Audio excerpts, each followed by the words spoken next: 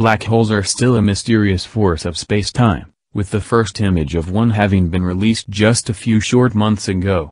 Now, a new study suggests that UFOs are coming out of them, helping to reshape galaxies along the way.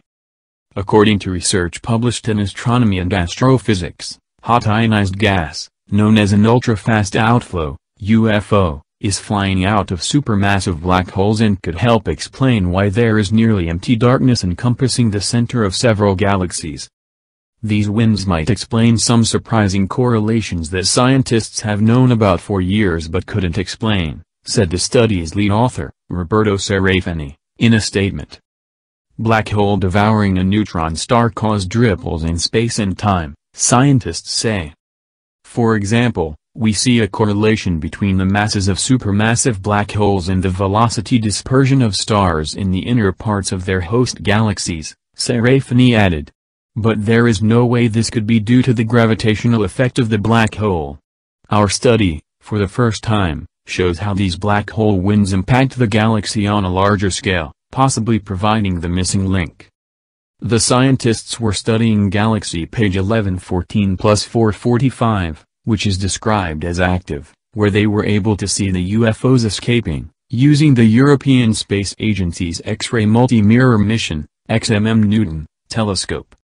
According to the researchers' data, the energy from the UFO is being transferred to other winds, such as warm absorbers, near the black hole, causing these winds to move at incredible speeds. We believe that this is the point when the UFO touches the interstellar matter and sweeps it away like a snowplow, Serafini added. We call this an entrained ultra-fast outflow because the UFO at this stage is penetrating the interstellar matter.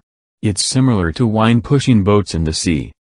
A warm absorber is a slower-moving outflow from the black hole, which often travels at much lower speeds of hundreds of kilometers per second and have similar physical characteristics, such as particle density and ionization, to the surrounding interstellar matter. The Sun is spitting out lava lamp blobs 500 times the size of Earth. This type of UFO, known as entrained UFO, is rare, Serafini noted, adding it's only the sixth time it has ever been seen and the first time it was seen interacting with the other types of outflows. This is the sixth time these outflows have been detected. It's all very new science, Serafini continued.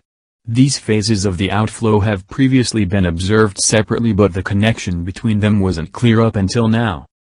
The discovery of UFOs and the three outflows together is exciting to researchers, but Norbert Schartl, XMM Newton project scientist at ESA, wants to know whether this is a common occurrence in space or if it was a one-off event. Finding one source is great, but knowing that this phenomenon is common in the universe would be a real breakthrough, said Schartl. Even with XMM Newton, we might be able to find more such sources in the next decade.